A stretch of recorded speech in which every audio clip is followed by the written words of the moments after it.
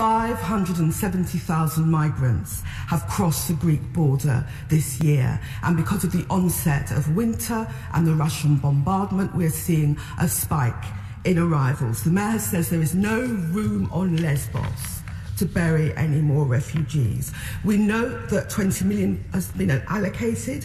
She's announced a further 5 million emergency fund and will be deploying a new ship. But what action will the British government, working with EU partners, take to tackle the increasing activity of people smugglers? The government has promised to resettle 4,000 refugees this year and 20,000 over the next 5 years. Can we have a progress check on this? Are there any plans to increase the number?